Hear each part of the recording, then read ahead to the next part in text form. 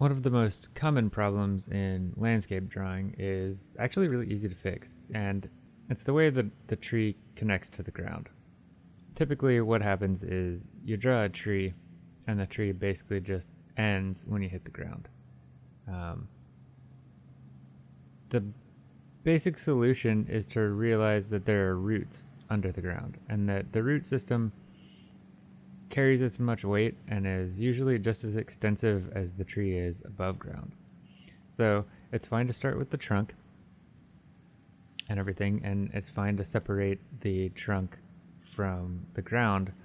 But when you do that, look for any disturbances under the ground where the roots are kind of pushing up or keeping the ground from eroding. Maybe there are some exposed roots if there's hard ground under it, or if the roots are kind of or have eroded around them and everything.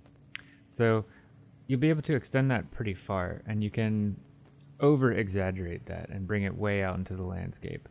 And what this does is it creates a sense of overlap on the ground, and it makes it seem like the tree is connected to the ground under the ground, and that it also gives your ground a little bit of interest.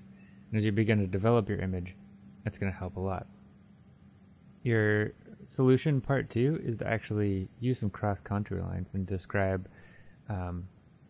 how those roots are curving and pushing the ground up in more than just one direction. So you're creating basically sort of two systems of overlap when you do this, and it creates a really successful root system to the tree and sets you up for a great landscape.